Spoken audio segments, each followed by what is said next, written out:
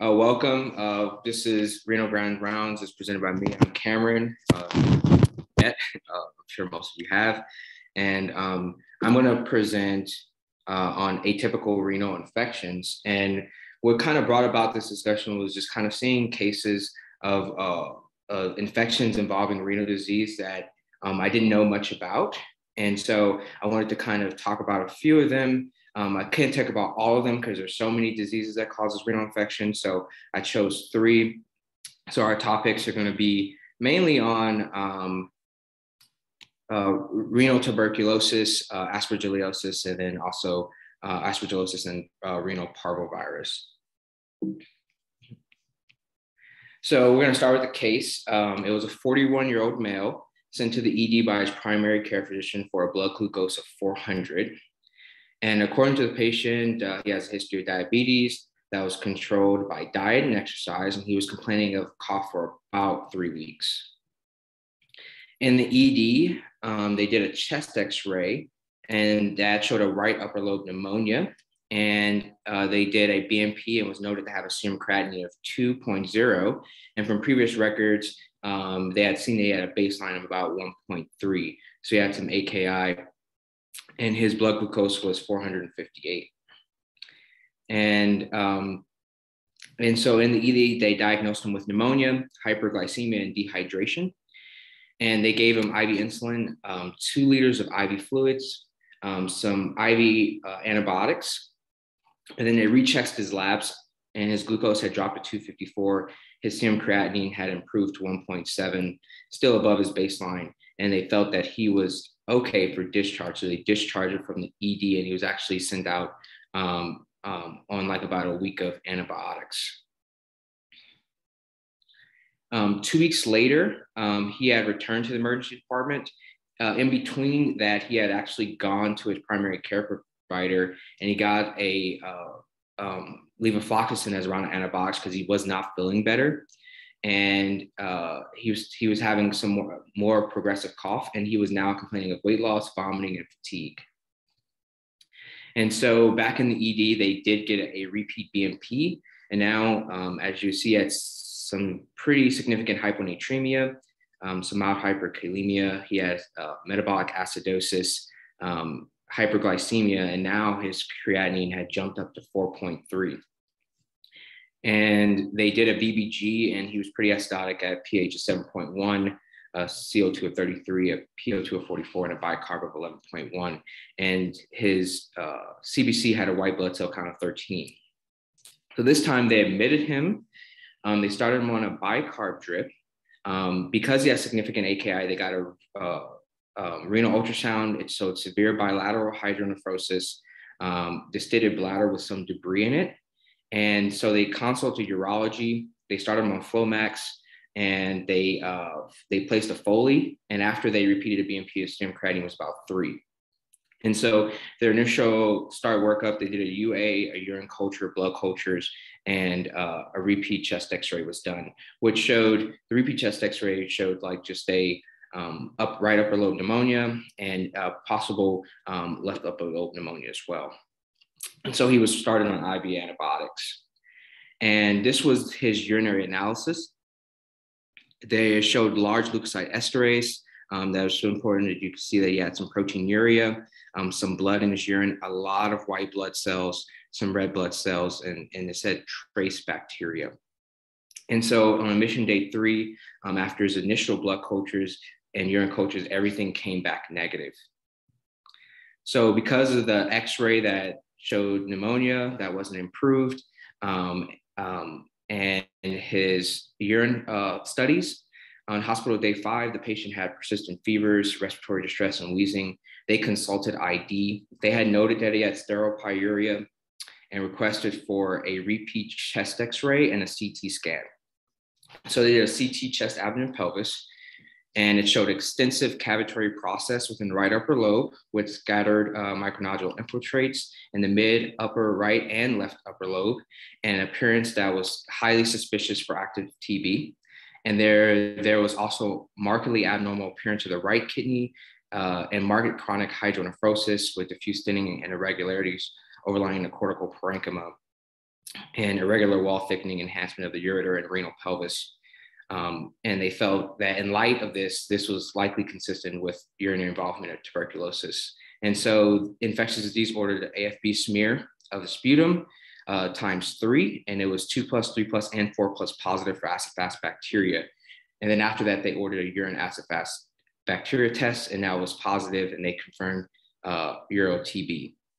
Here's the imaging of a CT of his right kidney.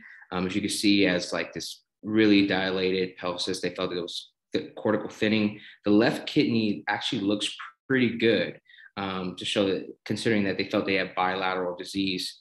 But if you look, they also got a renal ultrasound, and the left kidney had significant dilation within the pelvis as well, and as well as the right kidney. So significant bilateral disease, although it looks like, as far as how the left kidney looks compared to the right kidney, the left kidney looked more preserved. And so urology had also done a bladder biopsy, and it showed some hyalinized calcified granulomas within the bladder wall, consistent with tuberculosis. And so they diagnosed him with pulmonary renal urinary tuberculosis, and he was started on drug therapy with isoniazid, rifampin, ethambutol, and PZA, and vitamin B6. And Renal was consulted on hospital day 9, mostly for outpatient follow-up. And at this time, he had a Foley placed. His serum had creatinine had dropped to 1.4. They tried to do a voiding trial. However, he failed the voiding trial, and he was discharged with a Foley catheter on hospital day 10. And he was set up to follow up with urology after his isolation was complete, as well as a renal follow-up. So I'm going to talk a little bit about renal tuberculosis, and we'll kind of get back to how this patient did. And so we'll talk about epidemiology, pathophys, diagnosis, and treatment. So obviously, tuberculosis is a disease caused by Mycobacterium tuberculosis, and the disease remains an important public health problem, mostly in developing countries. And extrapulmonary TB, so TB outside of the lungs, became a common infection with patients with HIV, and also with patients with transplant and those with poorly controlled diabetes. And about 27% of patients who have extrapulmonary TB have urogenital TB or renal TB, which is third most after pleural TB and lymphatic TB, but really it's about 1/3, 1/3, 1/3. So they each represent about 1/3 of extrapulmonary TB. And the problem that happens in urogenital TB or renal TB is that because it has this kind of like slow onset, patients don't present with symptoms a lot often of renal symptoms. The diagnosis and treatments are sometimes delayed. And so you get a higher rate of like organ destruction and development of renal failure. And so in the US, urogenital TB represents about 3% of the world TB cases. Renal tuberculosis cases are about 90% in developing countries and 10% in developed countries. And it affects men about twice as much as it affects women. And generally these men are around the age of our patient that we saw earlier, which is about 40 to 50 years old. And the interesting thing about tuberculosis infections and with renal development is that it's not an ascending infection of the kidney, it's actually a descending infection. So what happens is you get these pulmonary lesions, and you get these multiplying of the macrophages with the tuberculosis. And they'll be next to a blood vessel, likely within the lung, and there'll be vessel erosion. And that causes systemic tuberculosis to get into systemic circulation, which reaches the kidneys. Once it reaches the kidneys, you can get like granulomas with the kidneys, or you might just have like some leukocytosis, hematuria, proteinuria, or you might have a full-on pyelonephritis. And then from there on, you can get infection within the ureter and the bladder wall thickening, which can be consistent with like granulomas in there, or papillary necrosis within the kidney. And that all these things kind of together can lead to renal insufficiency, obstructive uropathy, and then end-stage renal disease. So there is classifications like stage 1, they consider like a non-obstructive form. Usually these people present with like this leukocyturia, hematuria, proteinuria. And then you have like small early destructive form, which maybe they started having some changes within the glomerulus where they have like some granulomas within the glomeruli as well. And then you have the destructive form of stage 3, which you start getting like actual like large granulomas within the renal pelvis, and then widespread destructive when you start getting the papillary necrosis, and it kind of encompasses every aspect of the tuberculosis destruction on the kidney. And then you likely are going to lead to end-stage renal disease, especially if you have bilateral disease. And so how do these patients present? 50% of case present with complaints of urinary frequency, incomplete voiding, or incontinence. The lab studies found usually include an AKI or renal failure, proteinuria, sterile pyuria, and sometimes, you might just instantly find like bladder defects or distortions in the ureter on ultrasound or CT.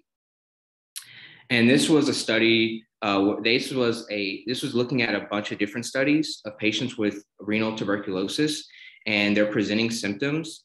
And they kind of looked at different symptoms where they had dysuria frequency, pain, problems with voiding, hematuria, abdominal pain, fistula, renal failure, scrotal pain, or scrotal abscess or fistula.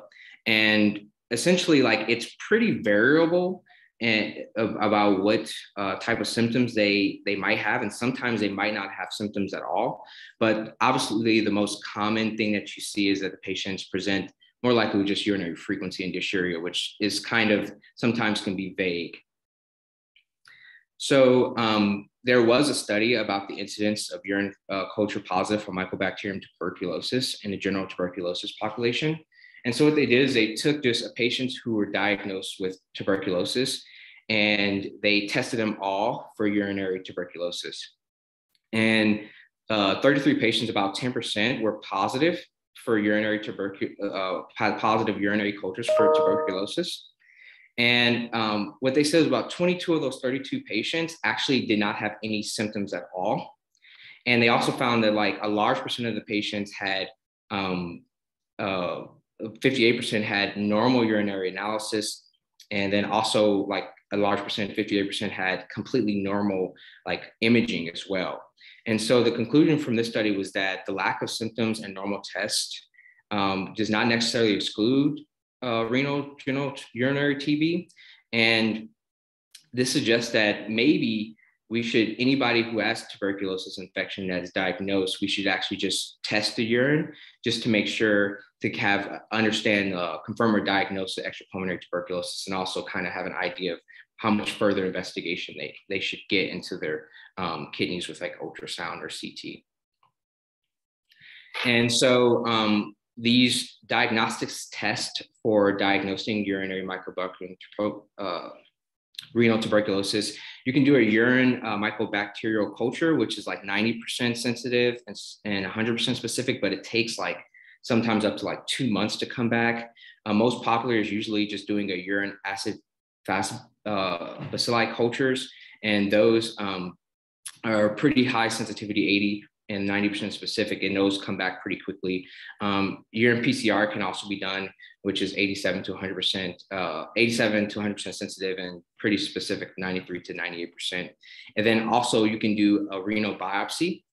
Certain patients do get renal biopsy and they stain with AFB, and it will show some the mycobacterium within the biopsy itself. So here's kind of a picture of that. This patient got a renal biopsy after they was suspicious for Mycobacterium tuberculosis in their urine. And you can see that there's these positive acid-fast bacteria within the glomeruli and within the tubules. There is actually like I said, you have those classifications, but there's different ways that it actually affects the kidney within those classifications. And so I wanted to kind of break that down. So there's obstruction along the genitourinary tract. There's interstitial nephritis. there's glomerulonephritis that it causes, and amyloidosis that it can cause as well. So typical picture of someone who has renal obstruction is kind of what we saw earlier. This is a patient who has bilateral obstruction, and you see they have dilation of the renal parenchyma, and you see like it's there looks like there's like some thinning around the cortex. And this is like a typical case of patients, a CT of patient who has bilateral involvement of the of renal tuberculosis. This here is a venous urogram, and what they show is like there's strictures within your ureter, as well as like dilated calyces here. And this is, they actually call it this pathognomonic. If patient has positive cultures, and you see this patient has pretty significant renal tuberculosis disease in urogenital tuberculosis. And this is a picture of a patient who developed these granulomas throughout the kidney. And so it can be a pretty significant disease and destructive disease. Obviously, this kidney is, no longer working and productive at all. So interstitial nephritis can also happen from tuberculosis infection. It's thought that can be like an immunologic phenomenon that causes indirect interstitial nephritis. Most of the times what they see is these interstitial nephritis with these chronic caseating granulomas within the kidney itself. And this is kind of a picture of that, of a kidney biopsy. There's this caseating granulomas with some central necrosis and giant cells. And they find this along with interstitial nephritis typically in patients with renal tuberculosis who get biopsied. Glomerulonephritis with renal tuberculosis can be difficult to kind of ascertain, because a lot of the case presentations, there's like a wide range of histology and pathophysiology. And a lot of times, a lot of them have underlying like other reasons that they could have glomerulonephritis. So it's difficult to tell whether it's from the tuberculosis or not. However, they did show that it's possible like 20% of renal tuberculosis patients can develop glomerulonephritis in one odd study, but it's really not well defined. Here's a typical case of a patient who had glomerulonephritis with a positive renal tuberculosis, and they developed crescent formation within the glomerulus itself. And so glomerulonephritis is also something that happens within renal tuberculosis as well. And lastly, amyloidosis. In patients with tuberculosis, renal amyloidosis is due to chronic inflammation, systemic inflammation, and you get high circulations of these acute phase reactants, and then you develop these serum amyloid A proteins. And this is kind of what that looks like as well. You get these development of serum amyloid A proteins within the glomerulus. And you can see there's like a lot of deposition of material here within the glomerulus. So then over here, this is kind of a higher stain on a Congo red with a Congo red stain. And you can see the amyloid presence within the glomerulus itself. And so treatment for tuberculosis is typically drug therapy with RIPE, which includes rifampin, isoniazid, pyrazinamide, ethambutol for at least 6 months. And it's followed by repeat testing. Because many of these patients are immunocompromised, they require sometimes prolonged therapy. And then in patients with ureteral strictures and hydronephrosis, you can do stenting, percutaneous nephrostomy tubes.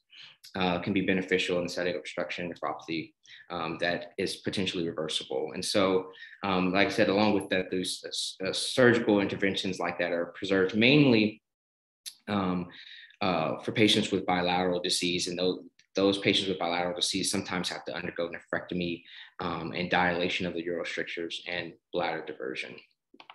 So just to kind of sum up, and with our patients, the devastation of the disease. So for our patient with our renal tuberculosis, within 6 months, he had to have several replacements of his Foley catheter, and he was in and out of the hospital, and he had a right stent placed in the ureter, and he was diagnosed with chronic kidney disease stage 3. By the end of the first year, after his diagnosis of renal tuberculosis, he had frequent urinary tract infections, probably from like the strictures within the ureter, and his kidney function at worst. He had an episode of pyelonephritis, and he was diagnosed with CKD stage 4. And he was there at CKD stage 4 for a few years. And after 5 years after his diagnosis, he developed end-stage renal disease, and he was started on hemodialysis. And most recently, 7 years after his diagnosis, and remember, he was 41, so he's still in his 40s, he's 48 years old. He developed a right renal abscess due to frequent infections. It was draining pus and blood. His left kidney at this point, he had already had so much obstruction. They had placed a PERC neph tube previously, but it was no longer making urine. And he had pyelonephritis of the left kidney previously too.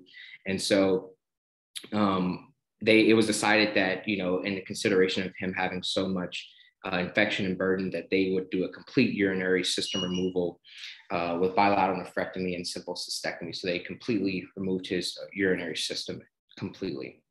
And so, and remember, this is a gentleman who's in his 40s, so this is pretty significant. He actually had a complex hospital course but he is actually out of the hospital now doing well.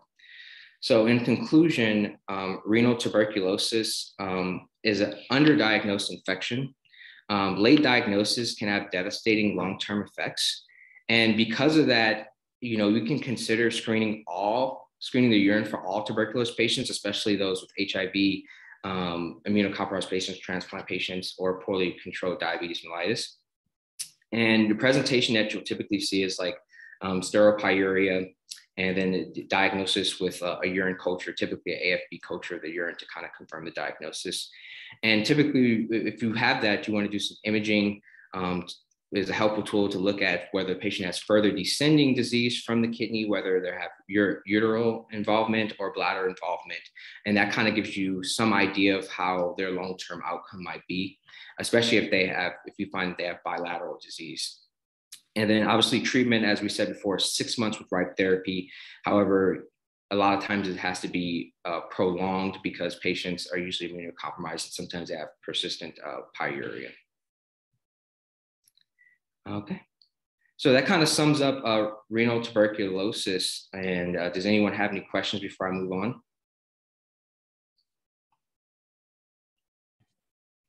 I have a quick question. Hi, Cam, it's Sophie. Hey.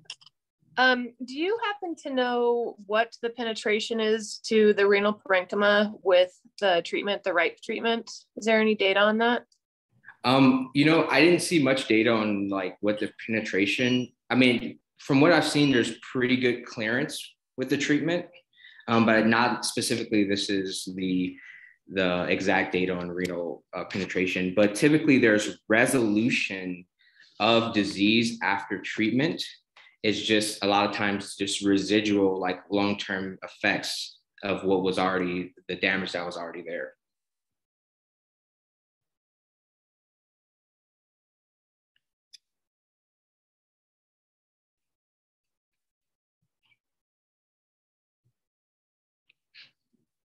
So, okay, we're going to move on to a next case. So we have a 66-year-old man. He presented with complaints of intermittent high-grade fevers, generalized dull aching abdominal pain for 3 months. And he had a history of passing turbid urine and decreased output and swelling in both feet for about 10 days. And his physical exam was significant for bilateral flank tenderness. His heart rate, he was tachycardic, and his blood pressure was 110/70.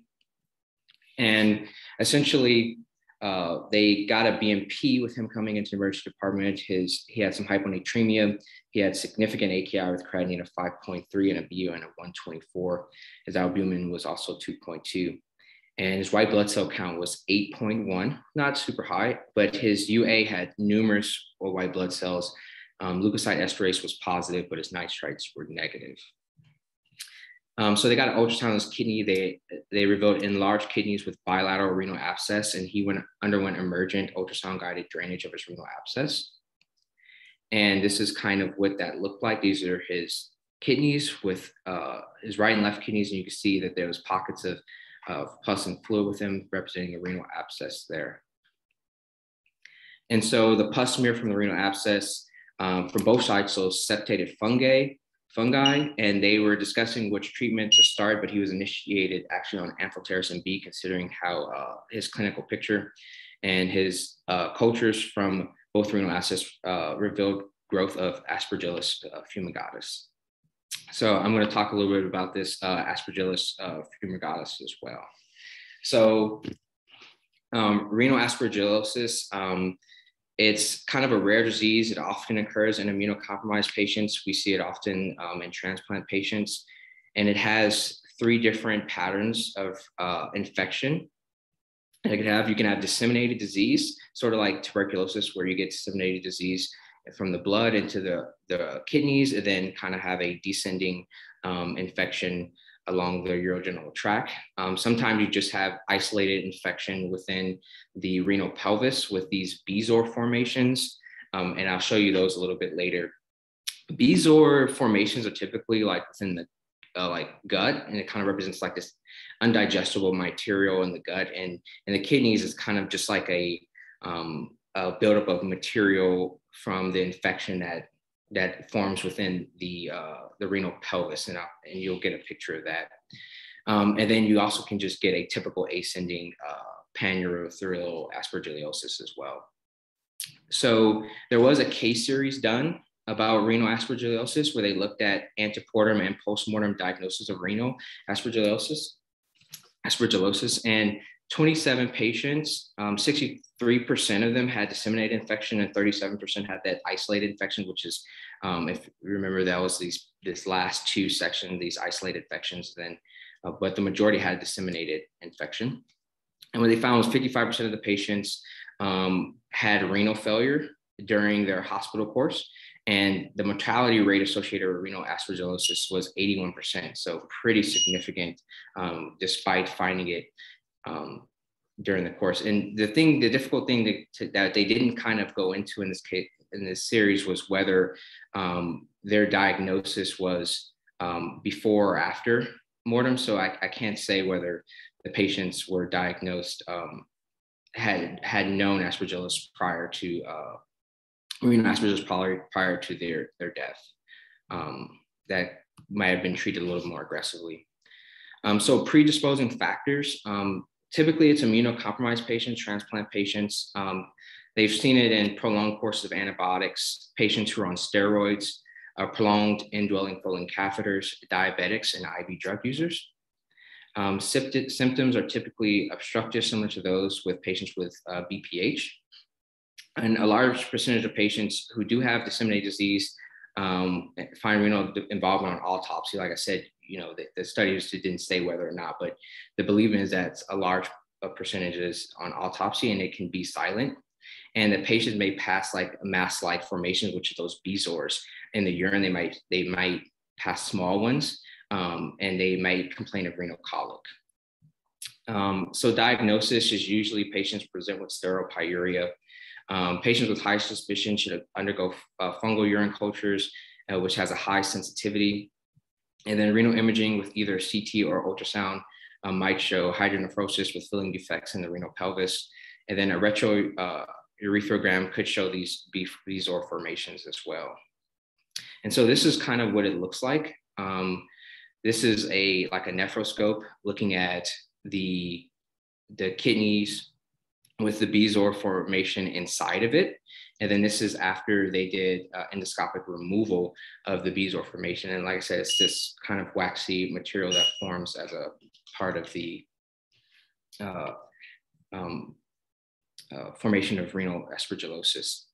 And so treatment is typically with voriconazole is a mainstay of treatment in these patients. Because a majority of them are immunocompromised, they do recommend adding a secondary antifungal with capsulfungin or microfungin.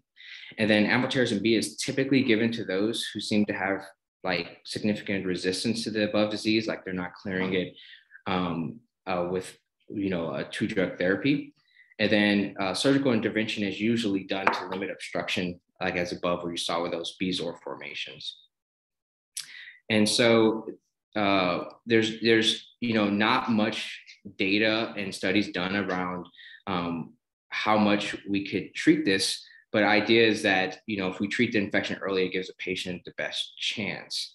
So just kind of go back to what happened to our patient. His hospital stay was complicated by worsening renal function, acute pulmonary edema, and hyperkalemia with metabolic acidosis. As you remember, his serum creatinine was 5.3, and his BUN was 124. And so they initiated him on hemodialysis, and they had him on a BiPAP as well. And then, however, on hospital day 9, he actually had a cardiac arrest, and they did not achieve ROSC. So pretty significant course. And so that kind of goes along with the patients who get this renal aspergillosis has a pretty high mortality rate. Does anybody have questions? We're going to go on to our next one after this about aspergillosis.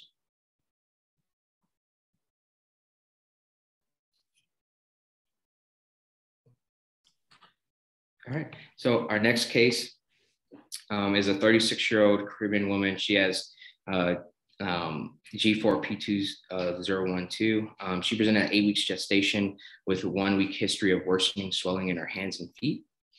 And she had no past medical history. All previous pregnancies did not have any complications.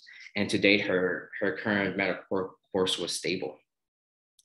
Approximately 1 month prior to presentation, her 4-year-old daughter had experienced a classic presentation of Fifth disease from parvo B19. And they did an ultrasound of the fetus, and it was fetal demise, and she underwent dilation and curettage of the procedure. And with a known history of parvovirus contacts, they just diagnosed her with an active infection. They felt that she likely had a parvo B19 infection. But she wasn't, they didn't do any further testing at that time. Except for they did get a BMP, and they saw that her sodium was normal, potassium was normal, her bicarb was 22. She had a creatinine of 6.3, which was way higher than her baseline, and albumin is actually really low at 1.5. They did a spot UPCR, and it was 20 grams per gram. And they also did a parvo B19 PCR, and it was approximately 2,000 copies within the parvovirus, which they felt was not a large amount of copies of parvo B19, but would say that she did have an infection going on. So they did a renal ultrasound. There was normal bilateral kidney sizes, but there was no hydronephrosis, cyst, or calcifications. And then hospital day 3, she did have a biopsy. And they felt that this was showing that the patient had some collapsing and significant changing podocyte effacements and within the glomerulus. And so they actually started her on 60 milligrams of prednisone daily. And so we're going to talk about parvovirus and kidney disease. So parvovirus B19 is a non-enveloped single-stranded DNA. We're kind of the only host for this type of infection, which is typically acquired during childhood. And approximately 50% of children, they believe, have it by 15 years old, or have had it. And that actually increases to 85% by adulthood. So maybe just a transient infection that goes noticed or unnoticed from the time of your childhood to adulthood. And transmission usually occurs by inhalation of virions through aerosol droplets. And this is kind of how it infects your cell. You get these parvovirus, and has these what's called VP1 and VP2 proteins on the outside of it that allow it to connect to these glycoproteins on the cell wall, and then it gets phagocytized essentially, and you get endocytosis, and then you get an endosome, and it comes into the cell, and then it replicates. There's also this formation of this NS1 that comes from the virus, and what that actually triggers the cell to cause apoptosis. So essentially you get viral production and then lots of cell death for any type of cell that it infects. And so it's from the Advanced Chronic Kidney Disease journal from 2019, and they were showing what type of things can happen from parvovirus involving kidney disease. And we kind of know it for aplastic crisis and pure blood cell aplasia. As far as looking at the kidneys themselves, the most common things you see is proliferative glomerulonephritis, collapsing glomerulopathy, and then focal segmental glomerulosclerosis are by far the most popular that you see. It can also be associated with some of these autoimmune significant findings as well, with the thrombotic microangiopathies, Henoch-Schwann, and polyarthritis, and microscopic polyangiitis.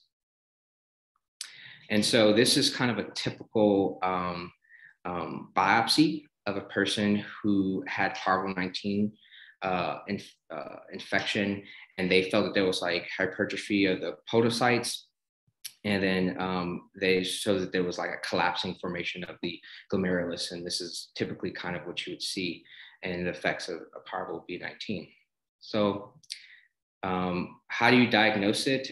Typically what you see is patients get an ELISA test. These are usually immunocompetent and immunocompetent patients. Patients who are immunocompromised typically get a viral DNA by PCR. Either method works. I probably feel that the PCR is probably the best. And then treatment, unfortunately, so how do we treat these patients? There's not a specific treatment designed to help parvo kidney disease. There's currently like no antiviral therapy. And in most cases, this is like a transient kidney injury, but like I said, you can develop these glomerulonephropathies that can be long lasting.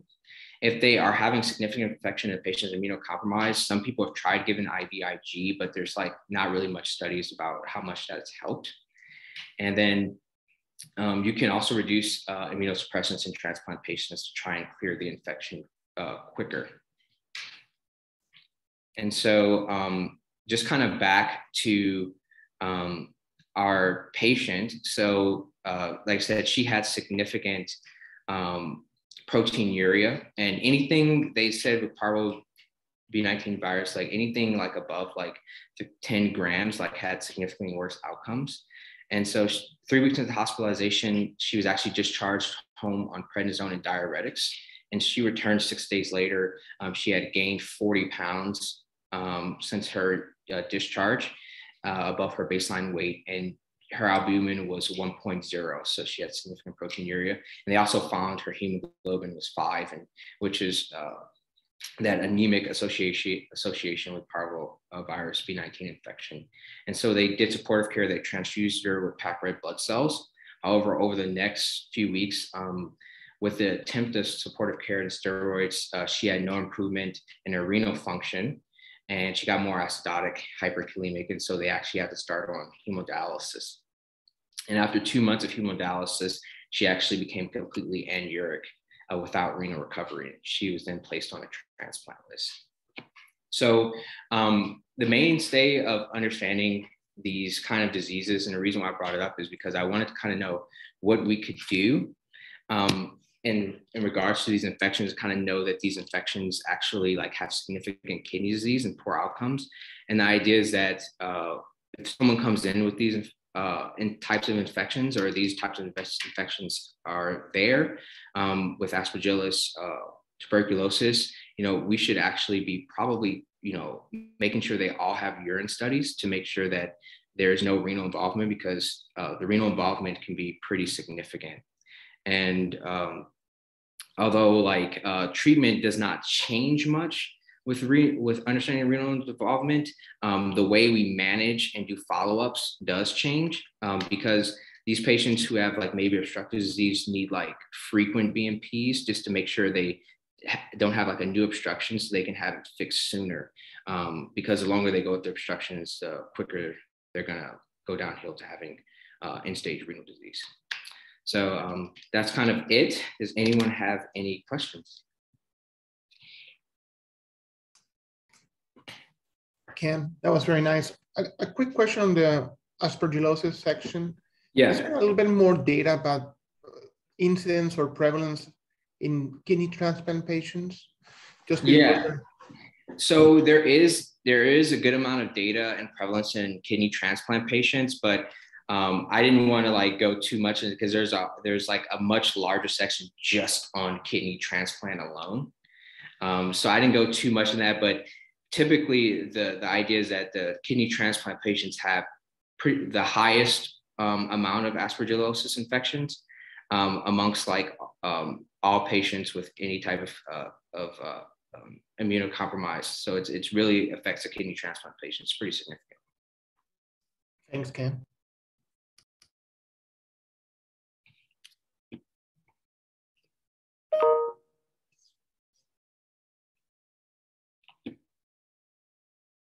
All right.